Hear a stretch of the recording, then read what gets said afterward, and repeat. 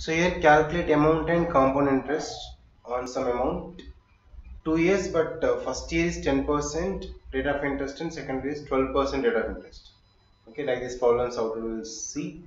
And this second one more sum when you repay some amount first year and second year also you will see like these problems.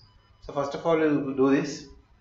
Here question is calculate amount and compound interest for 2 years, but rate of interest is changed for first year and second year separately. So how is the change? We should take the value according to that. Similarly, you take the problem. Same principal for the first year is the same invested amount. So principal first year. Principal for first year it is same, that is rupees 7500. So 7500. Now rate of interest is first year is 10%, right? So we can find out the interest for first year. Interest for first year. So principal is 7500, only 1 year, but rate of interest is 10% here. So 10 by 100. If it is 12, we will take next year 12 by 100. Now it's a 10%, 10%, 10 by 100. Cancellations is zeros. 75 into 10, 750 rupees is the interest for first year. That's it. Now amount at the end of the first year. Therefore, the amount at end of the first year. There is a principal is 7500 plus 750 is interest. Now this total amount is end of the first year. That's 8250 if you add this both. Okay. Now the rate of interest is changed for second year. That is 12%. We'll take the same. Now whatever amount at the end of the first year, that become principal for the second year. Right. So principal for second year is the amount at the end of the first year, that is 8250. Then we need to find out the interest, but interest for second year is 12% interest rate. So 8250 for second year 1 year, and interest rate is 12%, so 12 by 100.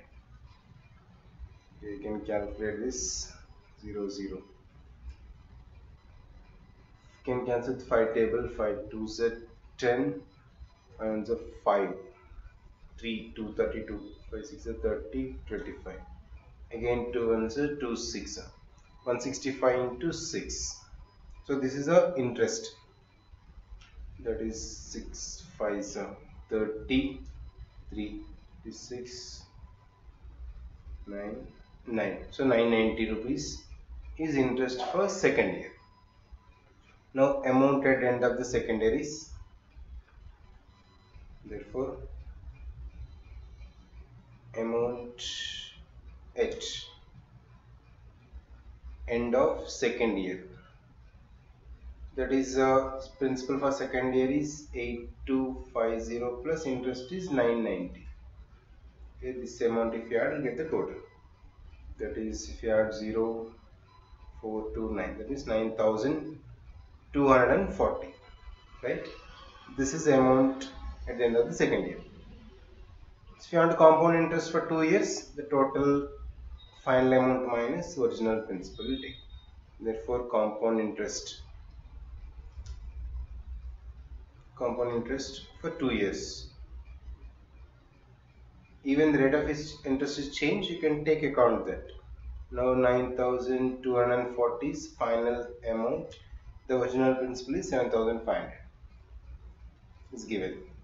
So if you subtract this both, that is calculate 0 1740, 1740.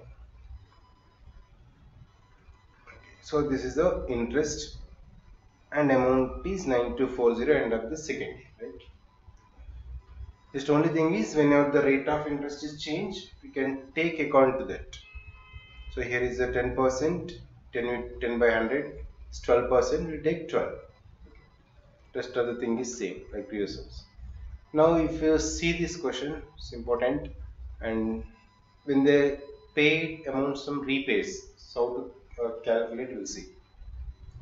Mr. Dubey borrows 1 lakh from State Bank of India at 11% per annum. So rate of interest is 11%, compounded annually. But he repays some amount at the end of the first year and some other amount at the end of the second year. He is repaying. Find the amount outstanding against him at the beginning of the third year. Okay. We'll start the problem. First of all, the principal for first year. So whatever he repays, we'll subtract from the totals. Not only this, principal for the first year. So that is given rupees 1 lakh. Yes, so this amount. And interest for the first year. So rate of interest is 11%. So first we find out interest. First year is, yeah, so 1 more 0. 1 lakh, 1 year, rate of interest is 11%. So by 100. Okay, we cancel 2 zeros. 1000 into 11, 11,000. 11,000 is the interest for the first year. Now amount at the end of the first year is, therefore amount at end of first year is the principal plus interest. So 1 lakh plus 11,000. That means 1 lakh 11,000.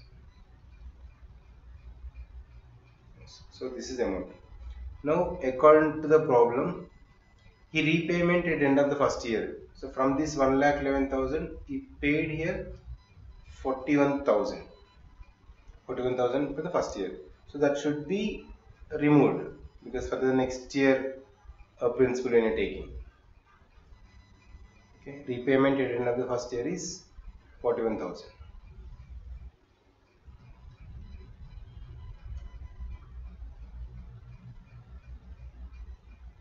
Repayment at end of first year is rupees 41,000. Right. So net amount at end of the first year now. You already repaid. So net amount at end of first year. So total amount is 1 lakh 11,000. From this 41,000 we'll subtract. 1 lakh 11,000 minus 41,000 is 70,000. Now 70,000 only is the net amount at the end of the first year. Now this will become the principal for second year. Okay, whatever the net amount is balance, that should be become as the principal for the next year. That means principal for second year is the net amount which is balance. That is rupees 70,000. Right. Now for this you'll find out the interest for second year. Now, so interest is same for second year, 11% per annum. That is 70,000 into for second year 1 year 11 by 100.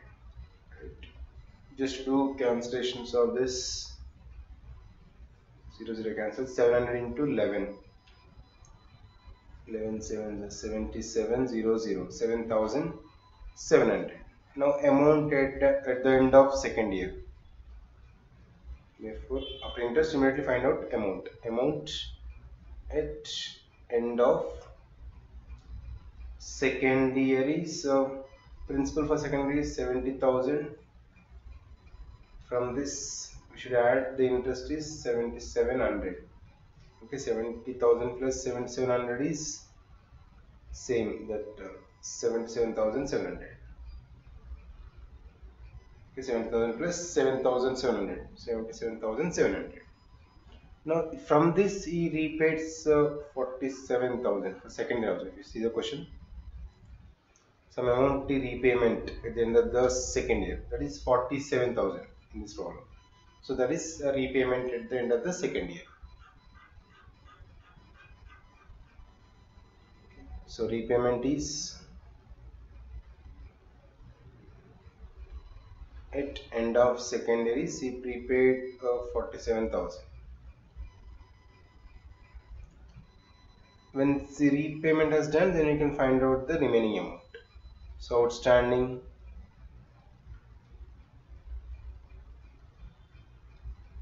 amount at end of the end of the second year, nothing but beginning of the third year. So instead of at the end of second year, okay, that means we will take the beginning of the third year. So instead of this, at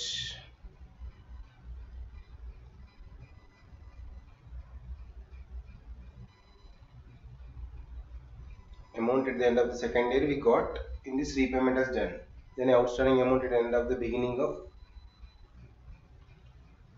the third year.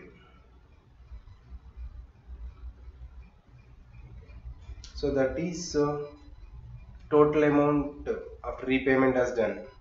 That means 77,700 minus we paid 47,000.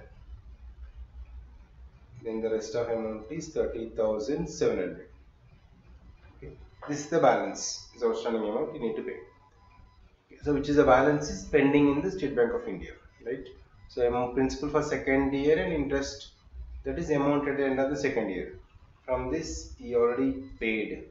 Repayment has done for second year this amount. If you subtract from total at the end of the second year the outstanding amount at the beginning of the third year, that is 30,700. They ask only find the amount outstanding against him at the beginning of the third year. That's it. So what are how much which year they asked, till that year you should continue this process. Fine. And when this is only for compounded annually type questions. Now it's compounded half yearly, the related problems also without using formula. So I'll explain now.